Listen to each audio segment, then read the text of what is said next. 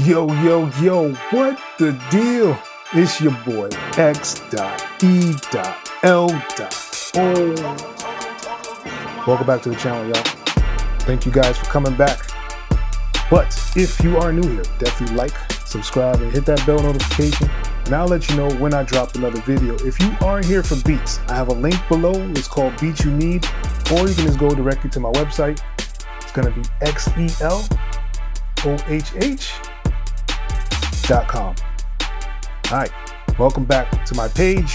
Cakewalk has just released the 2021.06 update for Cakewalk. I'm just going to walk you through kind of what they added in here. Let's go. All right, so this is my dark theme. If you're interested in this theme or my light theme, I do have a link below in the description. Let you download it for free. And if you're not sure how to install themes, I have a video showing you how to do them as well. So let's jump right into it and go through what's going on in the update. So I'm gonna go to help here and I'm gonna just go to about. And as you see, I'm at the 2021.06 build 50. A lot of things have been added in here. One of the really cool things that's been added, I'm just gonna hit P on my keyboard to bring up my preferences. So in preferences, I'm on devices. And as you see now, it has an option for a 1 and 2 for my ASO driver. And if I scroll down to using my actual audio interface, as you see, it has the 5 through 6 on here now, showing you how many outs and how many ins your actual interface has. Really cool feature that they added in here to kind of just show you where your things are inside of the DAW. All right. And they also added a configuration file. If you go to a configuration file inside of preferences, it gives you an option here that says mass dropout detection. And if you click on where it says false, it'll give you an option to actually put true. And what that does is it'll mask the detection of performance related dropouts during playback and recording in order to prevent engine dropouts. So if you're getting a lot of engine dropouts when you're using Cakewalk or playing back your audio, this is what you probably want to set on there to make sure that you don't get those dropouts as much. All right, so those are the two things that they added for the actual sound and for the actual configuration. Let's go. So they also added some things inside of tempo track. So I'm gonna go to view and I'm gonna go to tempo track show hide. You can right click inside this section here. And as you see here, it gives you an option that says show grid lines. And this will actually show you the grid lines for your tempo. So you can change them that way as well. I think that's a pretty cool feature. All right, so let's add some instruments. I'm gonna go up here to instruments. Let's add some sample tank. So let's say you are doing like a big orchestral setup and you wanted to make sure you have, your folder checked. You want your instruments, track out. As you see, it shows 16 here, and I just hit create. And it's going to create all those channels, all 16 of them for sample tank. So let's say you already had everything set up, but you wanted to change one of the sounds for a labs, let's say number 6. You can right click on the actual track and you go down here to where it says replace synth on this track only. And I'm going to add SI strings. Let's just put that in there. And as you see, it changed the number to a 1 and 2. So everything else has their own numbers. As you see, it all assigned to their own thing. All right, so now if I go in here,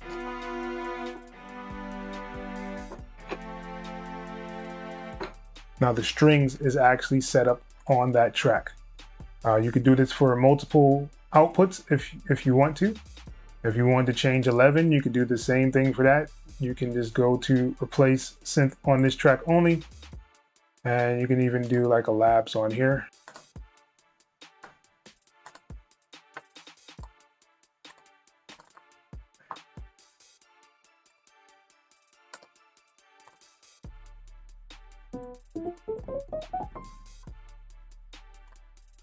I think that's really cool for people who do a lot of like orchestral stuff. They just wanted to change that one sound. They didn't actually want to use it for this track. Instead of pulling up a whole nother, setup, you can just actually put it in the same one with this same folder and everything will still collapse and be set up the same way. I think that's a really nice feature that they added on there. And another option that they did put in here is the option to move multiple tracks at one time. So I'm going to move 14, 15, and 16, which is 27 to 32. So if I move them now, it'll actually move all three of them at the same time. Now you see all of them have moved up, or you can move them down. Before you didn't have that option to move them like this. Now you can just move whatever is selected, you can actually move. All right, and I believe that's enough fun with this, so I'm gonna delete these. All right, so I just put a Keyzone Classic in here. I'm gonna grab this MIDI, I'm gonna drag it over into the track. As you can see, it goes for the 8 bars. And I'm also gonna grab the actual sample itself and pull that over.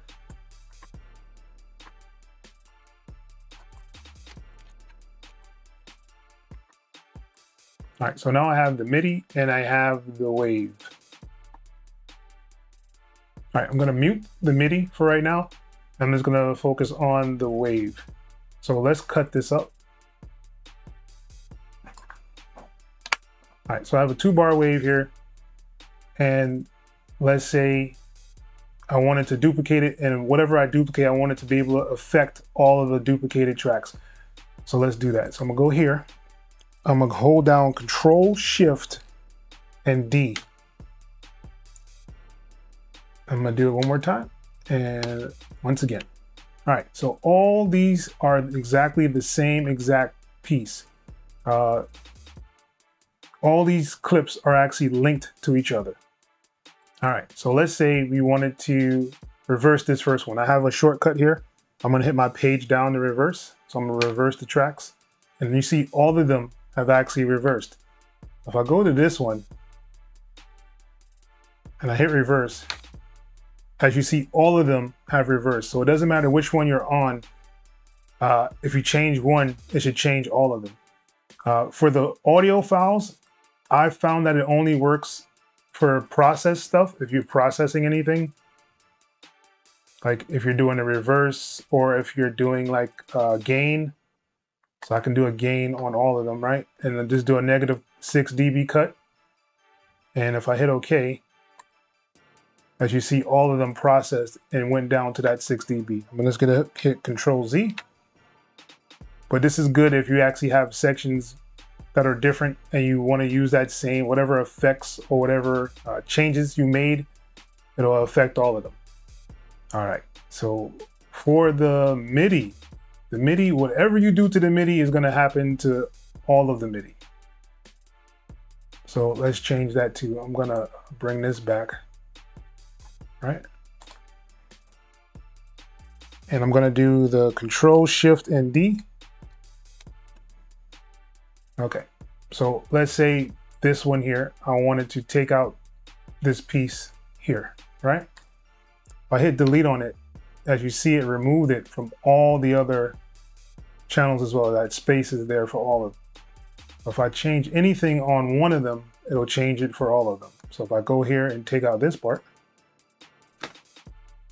all of them have actually changed. It also works for like velocity. Whatever you change in MIDI, it'll change the whole entire thing because all of them will be linked to each other. Cool?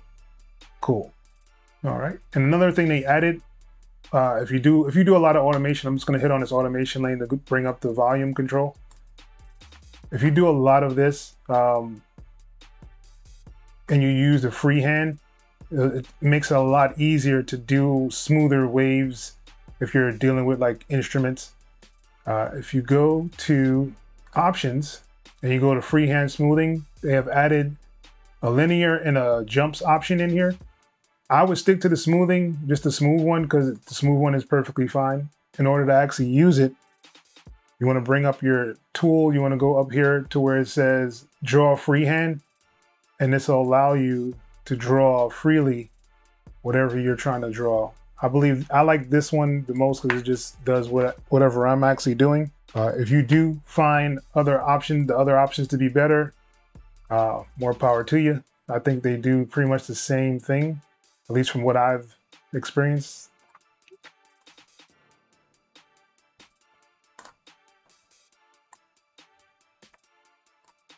All right, and as you see, I don't see much of, you know, a change in the way it actually does it, but I will leave mine on just the smooth, but it is an option in there for you guys if you want to use it. All right, so the other option that has been added, let's hit T on my keyboard to get back to my smart tool, is inside the piano roll. All right, so I'm just going to delete this part here. So I do have this articulation lane open. If you don't see yours on here, you can go to show hide articulation lane. I'm just going to make a note here, and I'm going to use the chord triads. Let's just do a major and this and hit OK. All right, so now I have a chord here. So if I right click on this and you go to edit articulation map, in this section here where it says transform existing MIDI events, they've added an option in here to do some offsets. In order to actually get to the offset, you have to click the out one and hit on this where it says note. You want to put new note. And this new note will bring up the start time offset and the duration override. I don't really use articulation maps too much, but this is how you would actually get to it. This is one of the new features that they added in here. I'm just showing you how to get there. I'm not sure what it does. All right, so let's bring this and apply that. And as you see, it put it on all of them because they're all linked. I still have them linked up here, so all of them have that same chord. Pretty cool, right? And let's delete these. And I'm also going to delete this track here. Let's bring this MIDI back over. And let's have some fun. Let's find some drums.